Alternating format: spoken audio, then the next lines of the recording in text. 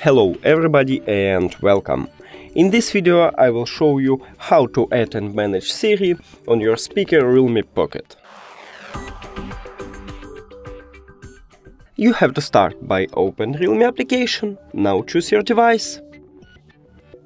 After that click on button settings and choose the best one for you.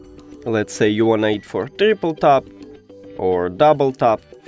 I prefer to touch and hold, so I click on it and choose voice assistant.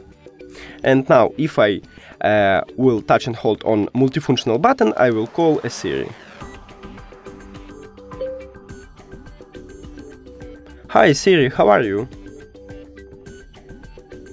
And here we go, we just did it. Thank you for watching this video. If you found it helpful, please consider subscribing to channel and leave the like on the video. It's really important to us. See you later!